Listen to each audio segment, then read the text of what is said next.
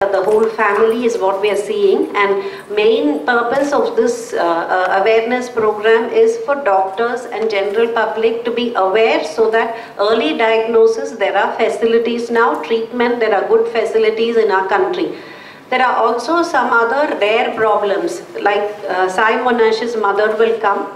Sometimes immune deficiency, Naryavati will see as infection. Sometimes it comes as just fever, not infection, but immune system cannot recognize this is me, I should not attack, this is an infection, I should attack. So that is called autoimmunity. So immune deficiency can also present as autoimmunity, and this little boy has a genetic condition which we call HLH. It's very rare, but HLH also wanted to share her experience.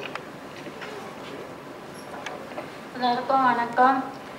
Sai மனுஷோட அம்மா பேசுகிறேன். என் பையன் Egmore baby ஹாஸ்பிட்டலில் இருந்தான். ரொம்ப முடியாமல் இருந்தான்.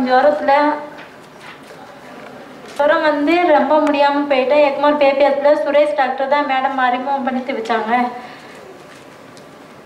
Pulse எல்லாம் கம்மியாகிடுச்சு. Phone மேரோ பண்ணால் தான் சரியாகும்னு சொன்னாங்க. மேடம்கிட்ட வந்து மேடம் தான் எல்லாம் சப்போர்ட் பண்ணாங்க. மேடம் இல்லைன்னா என் பையன் இல்லை. மேடம்னால தான் என் பையன் ரொம்ப உயிர் பொழைச்சி.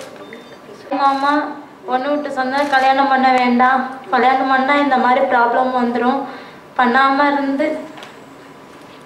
Because a lot of the genetic problems are because of consanguinity. So in South India, consanguinity is very high.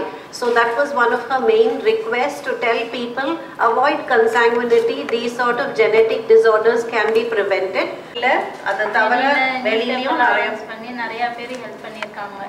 In fact, even so many sponsors who have voluntarily helped this family with financial assistance. So it's been a collective teamwork to get him back to school and get him healthy.